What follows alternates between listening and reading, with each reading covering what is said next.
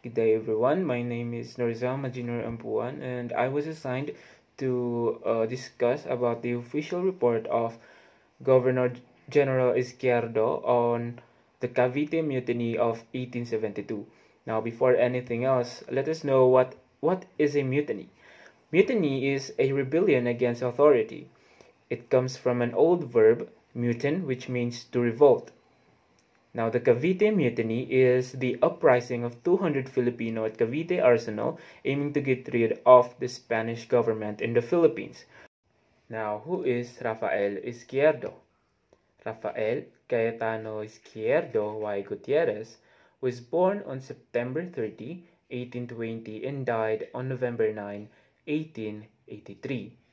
He was a Spanish military officer, politician, and also a statesman. He served as a Governor-General in the Philippines from April 4, 1871 to January 8, 1873. He was also the Governor-General in Puerto Rico from March 1862 to April 1862. He was known for the type of government he used, which is iron fist. Governor-General Rafael Izquierdo reported to the Ministry of War on January 23, 1872 in Manila. According to his report, General Izquierdo implicates to the native clergy, scholars, and some residents of Manila and neighboring provinces as the instigators o nagplano doon sa Cavite Mutiny. The instigator protested against the injustice of the government in not paying the provinces for their tobacco crops and usury. They encouraged the rebellion by protesting to what they called injustice of having obliged the worker to pay tribute starting January 1, 1872 and render personal service. They persuaded the Indios to join them by claiming that the chief of state would be an ecclesiastic. And with that persuasion, they insisted that God was with them and they would not fail, and to those who will not participate will be killed immediately. They took advantage of the ignorance of those classes and prosperity of Indios to steal. They offered wealth, employment, rank, and 15 native battalion.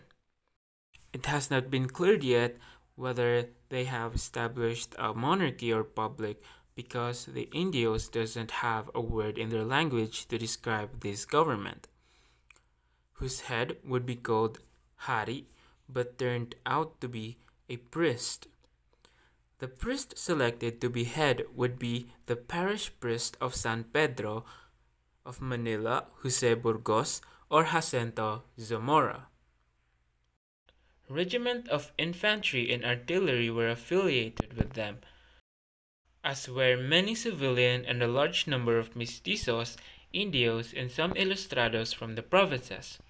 All the Spaniards, including the friars, would be executed except for the women and their belongings confiscated, and foreigners would be respected. The rebels in the Cavite set fire to the district of Tondo to divert the attention of the authorities. The rebels were 500 natives, led by pardoned leader Camerino.